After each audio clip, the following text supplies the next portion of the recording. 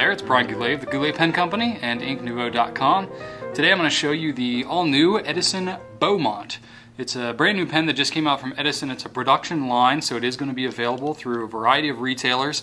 I just got my hands on some. It's the beginning of August of 2012 here, so this is the first time I'm getting to play with them, and I'll compare them to some of the other Edisons. The Edison Beaumont is the newest of the Edison production line of pens. It comes in a box like so. This is how all the Edisons come. It's kind of like this faux, alligator skin type box. There's the pen. It's in 3 different colors. There is a sapphire flake, a bedrock flake, and onyx flake, all flaky. So they're smaller Edison pens than some of the other ones, and I will compare them to the other Edison pens. But anyway, these are the 3 colors that are offered. The hardware that comes on them is set, so you don't get a choice of silver or gold colored hardware. It's dictated by the pen. So the sapphire has silver, the bedrock has gold, and the onyx has silver as well. And the same goes for the nib. The nib on the onyx and sapphire are both silver colored, and then the one on the bedrock is two-tone, so it's got kind of a gold look with a little silver trim on the outside here. I'll show you in case you haven't seen the Edison nibs before. These are the same Edison number 6 nibs that are used on a lot of the Edison pens. Actually, all of the production Edison pens except for the Edison Nouveau Encore. That uses the smaller Edison nib, but all of the other nibs that are used on Edisons are the same as these ones. So that means you're going to get the choice of extra fine, fine, medium, or broad with these nibs on the Beaumont. So there you have it. The Beaumont is unique to any of the production pens. It's kind of taking some of the elements that the Encore introduced and adopting them a little bit. You probably can't help but notice the similarities between the Encore and the Beaumont. So I'll kind of show you all the similarities here. Size-wise, they're very, very close. The Beaumont is actually a couple of millimeters shorter than the Encore, and if you've ever seen any of the other Edison pens, Edison's is known for kind of making larger pens. There's a Hudson just by comparison, and this Hudson uses the same nib as the Beaumont. So a lot of the pens are larger. So Brian Gray's working towards some smaller pens, which the Encore was the first production smaller pen that he's really made. So he took some of those elements and incorporated them, like the center band. It was the first production center band he's ever done. He incorporated that on the Beaumont. You'll notice that it's about twice as thick, though. The center band is more pronounced on the Beaumont than it is on the Encore. The Encore has the medallion on the top, which is the first time that he's done that. The Beaumont does not have that. It has kind of a tapered finial, but it's a black finial, so it's kind of a complementing color, I guess, to the rest of the pen. Same thing on the back end of the pen. It's black, and then the grip section as well is black, which I've seen that in a lot of vintage pens. I don't see that as much these days, but I actually really kind of like it. The other 2 colors are the same way, where they've got the black, all the black accents there. So I actually really kind of like that element. The cap itself is a little bit wider in diameter than the Encore is. The overall length of the Beaumont is 130 millimeters, which is just over 5 inches. It's when you post it, it's actually shorter than the Encore posted, because of the way it's tapered and because of how much room he made in the cap on that pen. On the Beaumont, he's kind of making strides towards his engineering and stuff. So there are the 2 pens next to each other. You can see the difference in the size of the Edison number 5 and number 6 nib. The number 5 is the smaller one on the Encore. The number 6 is the bigger one on the Beaumont. So it's quite a difference in size there. They do write just a little bit differently. The number 6 nib writes just a little bit drier. I find the number 5 to put down a little bit more ink. So that's something you should kind of be aware of. But the grip is tapered just a little bit differently. It's got kind of this contour grip. If you have a Premier, you know, I've got an Edison Nouveau Premier right here, and there's a couple other pens that have the same grip too, but that's that same, you know, kind of, you know, perfectly rounded contoured grip, or whatever you want to call it, on the Premier. That's also on the Beaumont. The one on the Encore is a little bit more tapered, so that's you know, another difference there. But you know, size-wise, when it's posted, the Beaumont is 149 millimeters, which is just under 6 inches. So it's not too bad. It's pretty short, and it's not real cap heavy. It's very well balanced when you hold it. It's a little, gosh, the pen is so light. It's hard to say that it's like, you know, nib heavy or anything. It's really just kind of feels well balanced however you hold it, because the whole thing is only 16 grams when you have, which is just you know, over half an ounce. When you have the whole body of the pen, just the body of itself is only 10 grams, which is about as much as most caps weigh on other pens. So this is a very, very light pen. So if you like light pens, you know, this one is right in there. It's the exact same weight as the Encore, but the Encore is a little bit heavier in the cap. The body is lighter on the Encore, so I guess if you're splitting hairs, the Encore will be a little bit more cap heavy, and the Beaumont will be a little bit more balanced, I guess. So, but you're talking about a couple of grams here. It's probably not something you'll notice unless you have the two pens side by side and you're comparing them. Really, a pen this light is not going to feel heavy pretty much however you hold it. It really will just kind of do whatever you want it to. One of the cool things about the Edison pens, if you haven't seen this feature before, is that the nibs are actually removable and swappable. If you pull out the nib section, remove the converter, you can actually just kind of grab like so and just untwist the whole nib housing right out of the section. And what's cool about that is you can get nib units by themselves and swap them out. So if you want an extra fine and a broad, or if you want to get a custom ground italic from Brian Gray and also an extra fine or a fine, or whatever the case may be, you can get just the nib unit without having to buy a whole other pen, and you can get, you know, a different writing experience with the same pen without the same financial investment of buying a whole second pen. Of course, then you don't have two pens to keep inked up all the time, but you know, that's how it goes. The pen itself is a cartridge converter pen, just like all the other Edison production pens. He has done some custom blow fillers, and I hear he's working on a piston filler. But that's not going to be a production pen. So they're all cartridge converter pens. It's a standard international converter.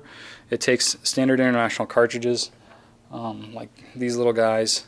They should look pretty familiar to you if you've been around pens at all. So there you go. It fits on there. A standard international cartridge will hold about a half a milliliter of ink. The converter holds just a little bit more, like 0.6 milliliters. When I tested and inked up the pen, you know, and then drained it back out, I got about 0.8 when you count, you know, what's in the converter plus what fills up the feed and everything. So 0.8 milliliters is not too bad. That's enough to get, you know, a decent amount of writing. But if you want to get more writing out of it, just like all the other Edisons, you can convert it to an eyedropper. And the way that you do that is you pull the converter out, you just throw a little bit of silicone grease here on the threads where the body meets the grip section, and you fill the body up with ink right up until it gets about to the threads. And then you just screw the pen back together, and then you have the whole body filled with ink, and you can write to your heart's content with about 4.5 milliliters, which is just an enormous volume of ink, even in this small little pen, you know, because you're using the whole body to fill that up. So that's pretty cool. You've got that option. And, you know, the pen is postable. It's small. It uses, I wanted to show you, comparing it to some of the other pens here. Now, if you like the big pens, you've probably heard of the Collier. The Collier is considerably larger than the Beaumont. It still uses the same nib though. So the nib on the Beaumont looks pretty massive when you compare it to a much larger pen like the Collier. So there you have it there. Same number 6 nib. The Collier does not post, but that should give you an idea of the size. Collier is a big daddy. Let's see here. I've got the Hudson. That's another big one as well. Another very long one. Not as big in diameter as the Collier, but it's still pretty big. Let me get this back together. There we go. Okay, so size, height-wise, you got, you know, a good inch or so on the Hudson versus the Beaumont. And the Hudson is much more kind of squared off. He's, you know, Brian's progressing more with tapers and things like that, and I really like what he's doing with his newer stuff. Oh, one thing I forgot to mention, the Collier's clip is actually the same as the Beaumont. You know, size-wise, it uses the, oh, okay, it's got the same contoured grip on the Hudson as the Beaumont as well. So if you're used to the Hudson, it's got that same grip. It's not as big a diameter. It's a little bit thinner than the Hudson, but it's the same contour. So there you go. That's the Hudson. I've got the Herald here as well. That one is a little bit smaller than the other two, but different clip, really different kind of tapered thing going on. More of a torpedo shape than the flat top type of look. So even the Herald looks a little bit bigger. The Herald is more of what I would consider like a normal size pen. But same nib on the Herald as the Beaumont. There you have it. The grip on the Herald is a little bit more of a taper towards the front. It's not a perfect contour like you have here. So that's the Herald.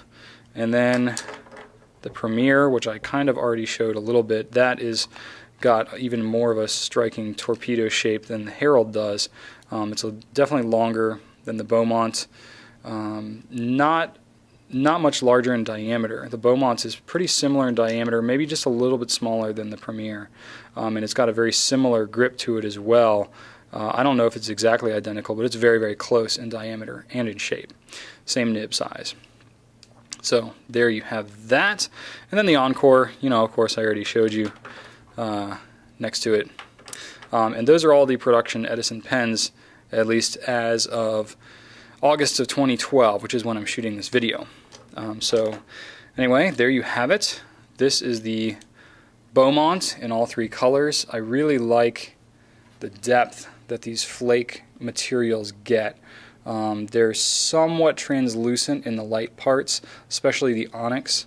You can see just a little bit of the threading, a little bit of the tooling on the inside of the cap on the onyx, but that's not unusual with a transparent pen. It's something that is to be expected. It's not a defect or anything. It's just part of the manufacturing process. So I just wanted to point that out.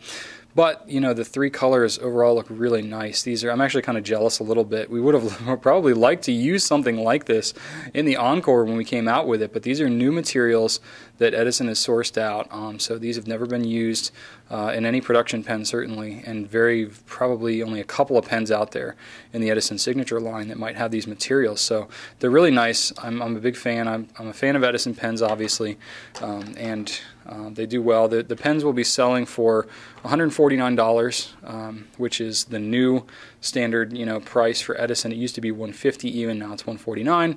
That saves you a buck. You know, you can get an extra ink cartridge or something for that price. But anyway, there you go. There you have it. I'll go ahead and ink one of these up for you. What the heck? This video is long enough already. I'll make it a little bit longer. You know, you can look at any of the other videos that I've done, and it's going to write the same as all of the other pens, basically. But you know, because it uses the same nib and feed unit. But anyway, so I've got my converter here. I've got a bottle of Noodler's Black, which is kind of like my standard ink. That's what I use for the nib nook. That's what I use it in a lot of my own pens as well. So I'm not going to ink it up all the way, but I'll get a little bit going there. And of course, I forgot a paper towel, just as I always do. Let's see. Let me grab one.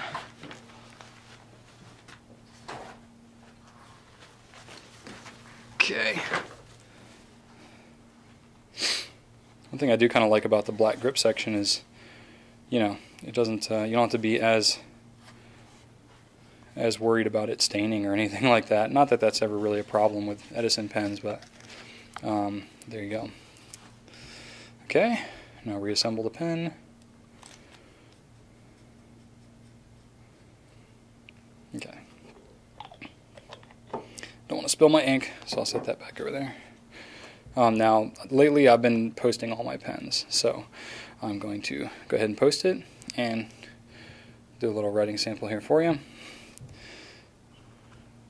It starts right up. When I ink it up through the nib with a converter as opposed to using the eyedropper, it's going to start a little easier. If you're doing the eyedropper, then the whole feed is dry, so you've got to kind of work that ink through the feed, which you can either kind of leave it you know, standing up like this or on its side for a while to get that ink through. You can try and use a paper towel to feed the ink through, just by, you know, doing this kind of thing.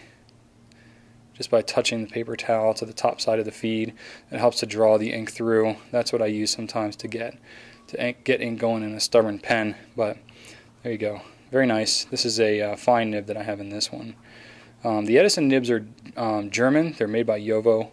That's a very reputable company, and they are smooth with a hint of feedback, as Brian Gray himself advertises that his nibs are, and it is just that. I'm using it on Rhodia 80 gram dot pad paper, which is a pretty smooth paper as well. Brian Gray tends to standardize on Rhodia too. He's a big fan of the feel of Rhodia, so it's flowing very nicely. The Edison nibs, you know, have a really good reputation, and not only that, but you know, Brian Gray is a very reputable manufacturer. He always stands behind the stuff he makes, so that's part of the benefit of Edison, is you're getting to support, you know, it's American-made pen. It's made in Milan, Ohio, which is the birthplace of Thomas Edison, in case you're wondering why Edison Pen Company is called what it is. So there you go. That's enough of my scribbling. But anyway, you get the picture. It's a nice writing pen. I do like it. I like the smaller pens. Rachel's a big fan of it too. My wife, she's got much smaller hands than I do. And when we designed the Encore, that was the intention, was to make the smallest production Edison pen that has ever been seen. And now this one, it's a little bit larger in diameter in the body and the cap, but it's actually a little bit shorter. The nib is longer, so it's a different feel than the Encore by just a little bit. But you know, the Encore is $165. You know, it's got that medallion in the top. That's a lot of why it is that price. But you know, two nice pens. It's kind of tough to decide between the two, actually. But I'm a fan of the new Beaumont, and I'm eager to see what kind of reception that it gets within the writing community. Thanks for watching the video. If you have any questions, you can always shoot me an email at brian@gouletpens.com. Right on.